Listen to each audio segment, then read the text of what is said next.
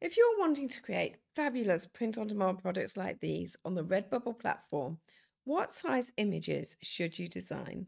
I'm Jo Wildsmith, and I love coming up with fun designs and uploading them onto Redbubble, then watching them ping onto all the products.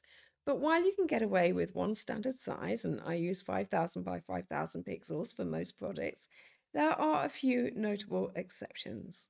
And while you can simply disable those products to make uploading quicker, bear in mind that other Redbubble sellers, your competition on the sales platform, will have the same challenges. So if you go above and beyond to get your products on there and looking spot on, then yours are going to be the ones that customers buy. Now, the first of these exceptions is print cards and posters, notably greetings cards and postcards. If you've got any other background apart from white with your Redbubble greetings cards, your background is going to end up as a square. And you can avoid this by using the size 1300 by 900 pixels. So go to your design software, and I use Canva for most things, and we're going to click up here in the corner, resize, and then custom size, and type in 1300 by 900. Now, obviously that would give us landscape. If you want portrait, simply swap those figures over. And we can either copy and resize or resize this design. I'm going to click copy and resize. And then I'm going to go into that one. And as you can see, now it's on the right shape. So I can change this. I can make it smaller, give it a bit more of a border. And then I want to save it. So I click download and transparent background. Okay, and then I'm going to pop over back to Redbubble.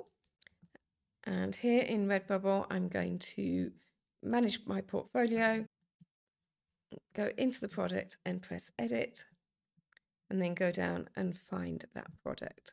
So then edit, and then I'm going to replace the image and choose it from where I've saved it.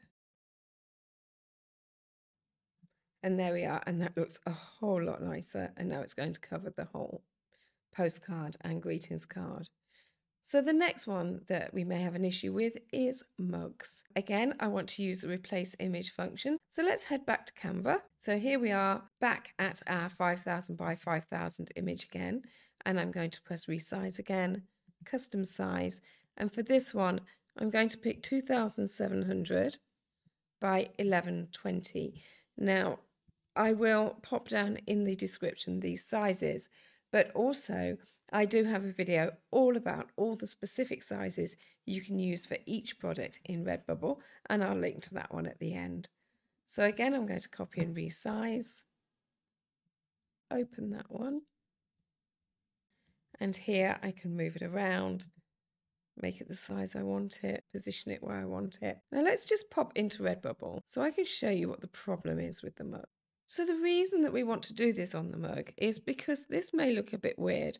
For this sunset design, it sort of, we get away with it. Imagine if that was a paragraph of text or something like that. That is simply not going to work.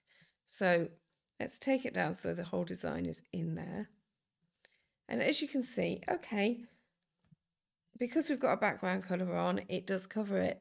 But you've got the design directly opposite the handle. Who actually has mugs like that? Who actually would choose that mug? Because it would look a bit weird. So yes, we can take it over to one side, which is perfectly acceptable.